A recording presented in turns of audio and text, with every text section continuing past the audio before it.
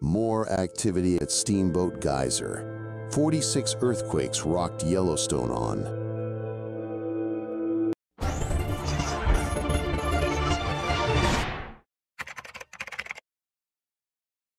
The Yellowstone caldera is known to many for its superlative power.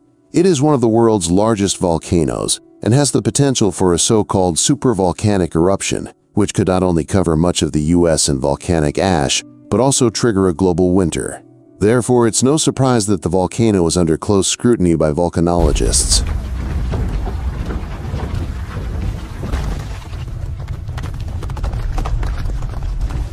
Furthermore, two studies published this year suggest that magma lies at a shallower depth beneath the volcano than previously thought. One study concluded that the special architecture of the near-surface magma body acts like a pressure relief valve, helping stabilize the volcano and preventing rather than causing eruptions.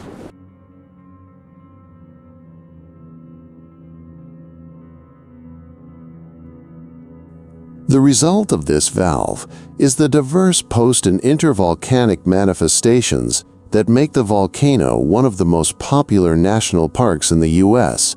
and also the oldest national park in the world.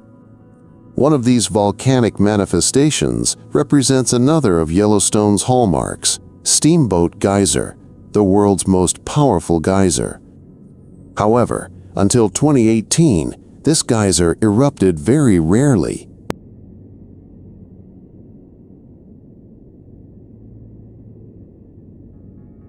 When the geyser entered a phase of increased activity, its eruption frequency has decreased, but it remains above the long-term average. Steamboat Geyser erupted twice this year, most recently on April 14th. As YVO volcanologists wrote in their April bulletin published yesterday, the geyser has been quiet since then, but they expect it to become more agitated as it prepares for its next eruption.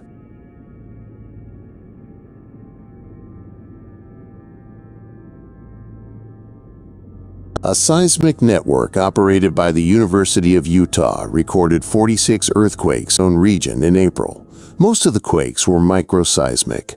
The strongest quake, magnitude 1.8, was located 21 kilometers northeast of Pahasca Tepe. There were no clusters of earthquakes. In terms of ground deformation, weak subsidence continues to be measured.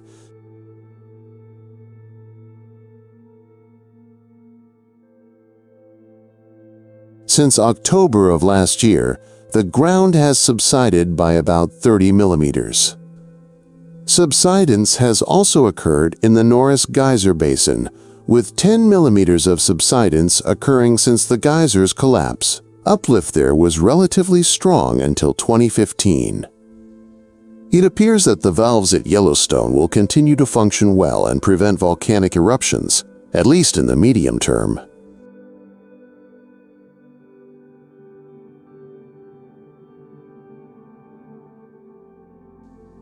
Steamboat is a larger and more powerful version of Old Faithful, spewing nearly boiling hot water up to 100 meters into the air.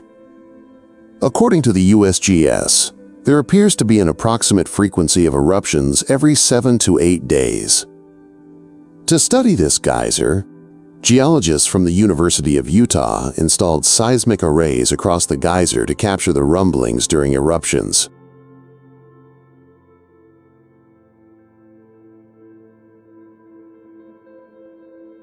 Their hope instruct the geyser's water pipe by measuring sound waves as they travel through the geyser to the seismic sensors.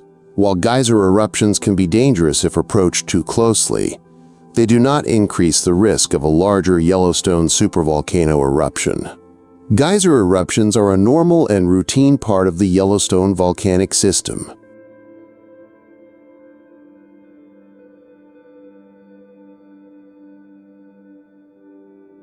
Geyser eruptions are a surface expression of pressure release from beneath the surface. As water drips into the soil and rocks, it continues to move closer to the hot rock and magma beneath Yellowstone National Park.